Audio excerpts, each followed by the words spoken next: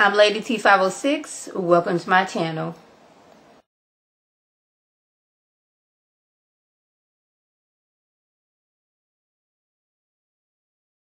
Hello everyone's. I am here for Empire Season 5, Episode 9. If you're new to my channel, welcome. If you're returning, you one of my peoples, you one of the family members over here, welcome back.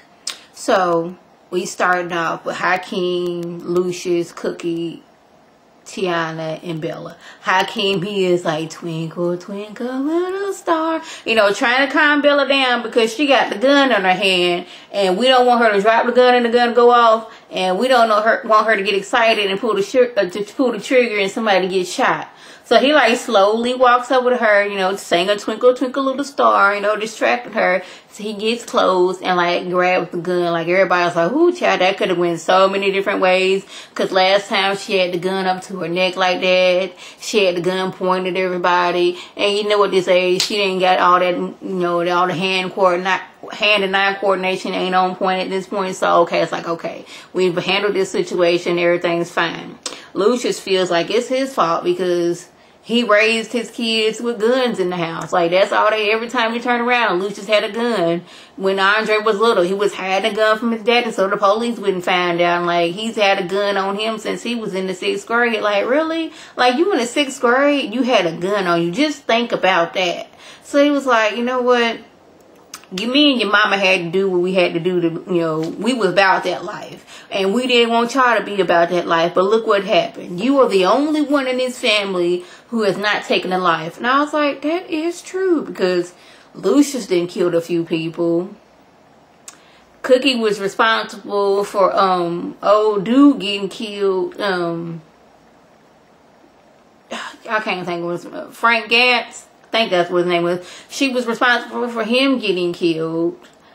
Andre killed Anika.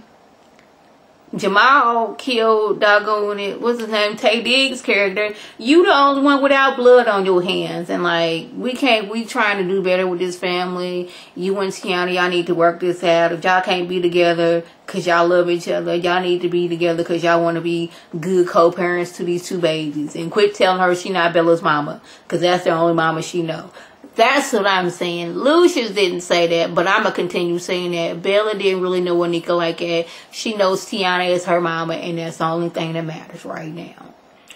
So Kai, he's all on TV talking about some empire and tells the world for many years companies have been selling your information. Mainly to other companies because they want to sell you something. But Empire's selling your information to law enforcement. All these people, you put your information in there, they're tracking everything you do, everything you like, everything you say, everything. And they're selling it to law enforcement.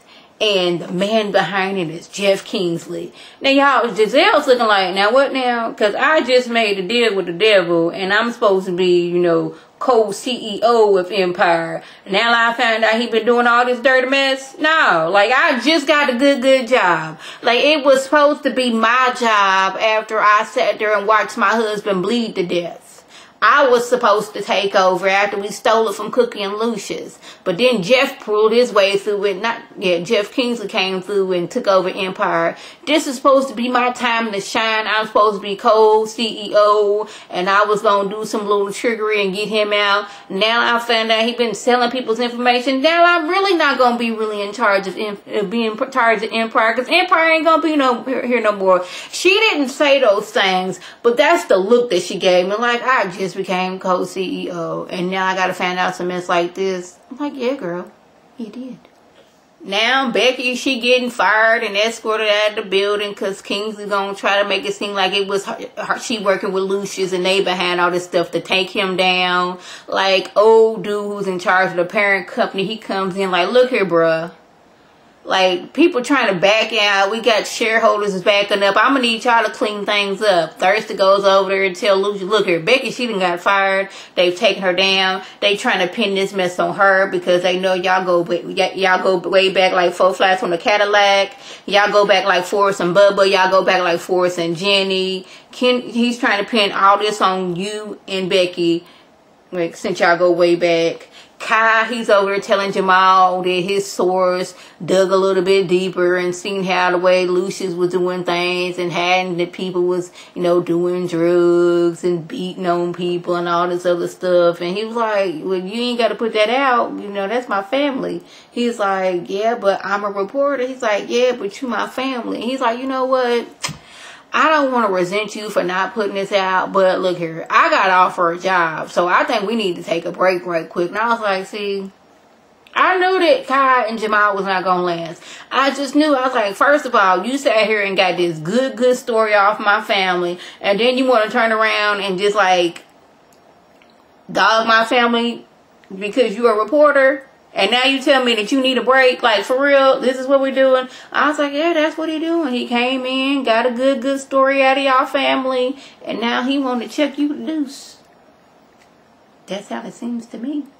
Lucious all mad, goes over to Kingsley's office and starts beating on him. But I'm like, first of all, how did he get past security? Because they know who Lucious is and know Lucious is not allowed in the Empire building. So he goes over there, you trying to make me look like a snitch. I've never been a snitch. And was like beating on him for like profusely and ferociously. And Giselle said like, stop. Don't beat on him. He's your son. She's like, what? Wait, Tracy was his mama. He was like, what? He's like, you want to hit me again, Dad? As he's laying on the floor all bloody. The next thing you know, Lucious goes over there to see White Tracy. And every time we've seen White Tracy, she has been unresponsive, just laying in the bed. People having conversations around her and everything. But Lucious shows up and she's wide alert and talking about some, Lucious, you've come back. Look at our baby. Look at him. See in his eyes, I'm willing to go on Maury and take a paternity test if you need to. And he's like, I don't know what you're talking about. He basically like, girl, you know that is not my son. Look in his eyes, Lucious. We can all go on Maury together. She didn't say Maury, but she said she's willing to take a DNA test. And I'm trying to figure out, like, the few times that we've seen you, not in flashbacks, but you've been laying in that bed, and I thought you was comatose. Or like heavily medicated. So how is it now you wide alert and just talking just as regular? I'm gonna need somebody to fill in that for me, because I just did not get that. Like, you wide awake, you talking.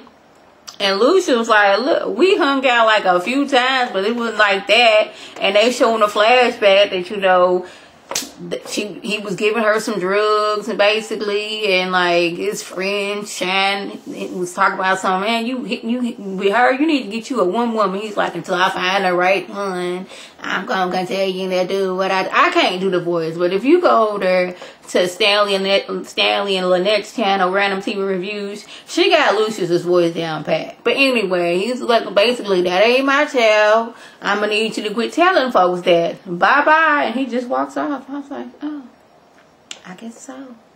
Giselle shows up to the showcase talking about some, she had something to tell him about Kingsley. Like, basically, I know that you and Becky weren't behind this whole thing. Like, basically, Becky, she did kind of get the information, but they didn't doctor it or anything.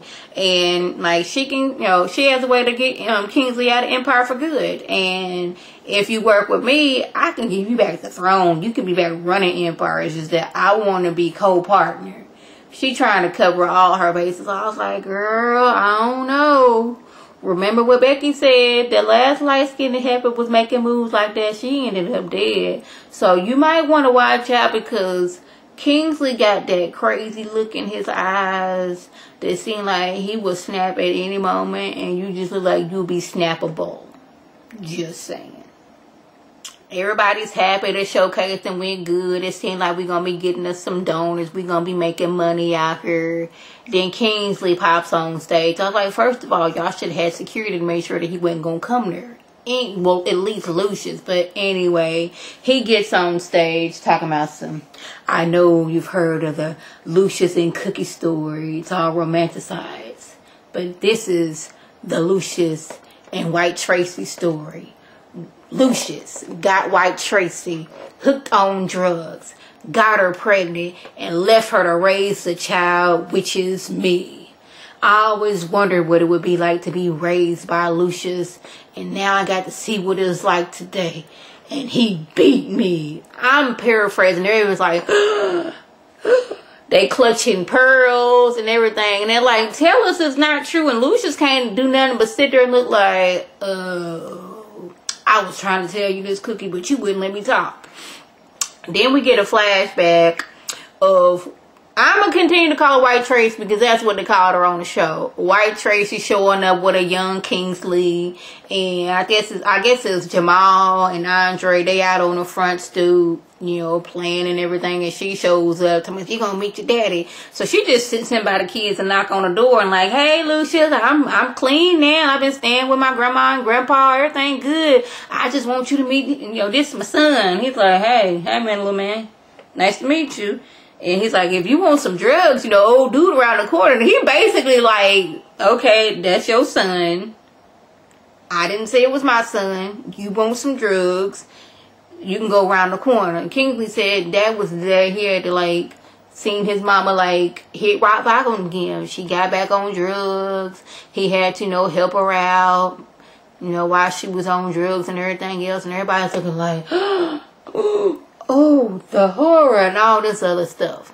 But lastly, we see Andre in the emergency room fighting for his life. Now, we don't know what happened that led up to that. Last time we seen Andre, he was at Quincy's mama's house, and Quincy then got out of jail, and we seen him after that. They was all at the beach. And for some reason, when that beach scene, I just thought that something was going to happen to Quincy right then and there. I don't know why, because we like seeing like dude in the Santa Claus suit sitting off yonder. Andre shows up, and Quincy's like, I'm going to go get us something to drink. And he all happy. And I was like, happy moments always turn into something tragic on these shows. But like, last time we see Andre, he was happy. And then next thing you know, he's sitting there fighting for his life in the emergency room. So I was like, is that Andre in the coffin? But I was like, I don't think it's anybody in the family, because Lucious and Becky would have been like falling out, crying and all this other stuff. So like, who is in the coffin? I thought we were going to find this out this episode, who was in the coffin. But I was wrong. We got to wait until like January when everything comes back. And we probably won't find out who's in the coffin until like season finale. See, I thought it was gonna kind of be like on How to Get Away with Murder, when we like show you a glimpse, and at the end of like the mid-season finale we find out what was going on, because that's kind of how they was doing it, like showing you different clips of like, okay, it's not Becky in the coffin, it's not Thirsty in the closet, in the coffin, who is it? But we don't even find out yet. Y'all, I was highly upset, because I thought I wanted to figure out who was in the closet. Like, I was so stressed out watching this episode, because I just was like, who's in the closet?